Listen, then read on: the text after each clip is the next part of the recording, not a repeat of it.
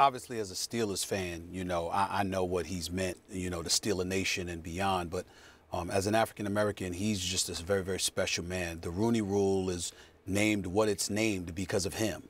He's somebody that recognized the discrepancies in the hiring practices that existed within the National Football League.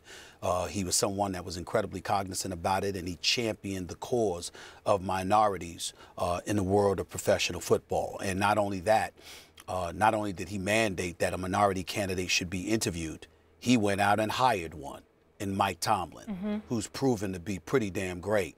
When you take that into consideration, and then you look at the legacy of the Pittsburgh Steelers, who from the year 1969 to now have only had 3 coaches. The great Chuck Noll, and then at about 22, 23 years. From there, it was Bill Cowher for another 15 years, to Mike Tomlin the last 10 years. He goes out and he hires a minority candidate who comes there, delivers a Super Bowl championship, takes them to 2 Super Bowls, a few trips to 2 AFC championship games.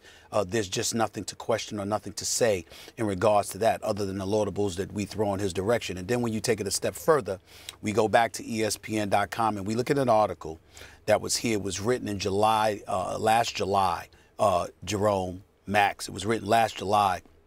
And the author was Mike Sando, ESPN senior writer. And he talked here about teams had taken a chance on 21 first-time white head coaches and only 1 first-time minority head coach in Todd Bowles. They're coming into this season. He talked about the fact that over the last 21 years, I mean, you're going back to 1997, actually.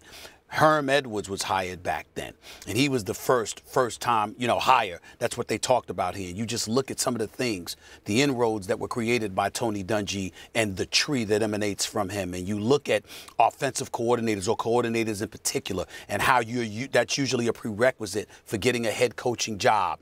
But like 80 out of the 85 coaches that had been hired or what have you, all of whom were white, were offensive coordinators. And so, I'm sorry, coordinators, not offensive, but just coordinators.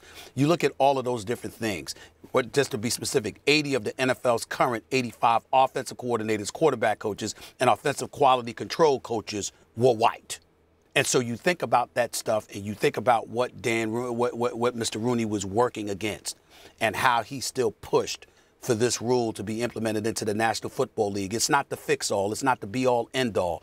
But the fact that he was so conscientious is something that any minority especially should deeply, deeply appreciate. We suffered a tremendous loss today in losing him, and I'm glad Jerome is on the show, and my heart goes out to his family, the Steelers organization, and Steeler Nation, and Steeler fans everywhere.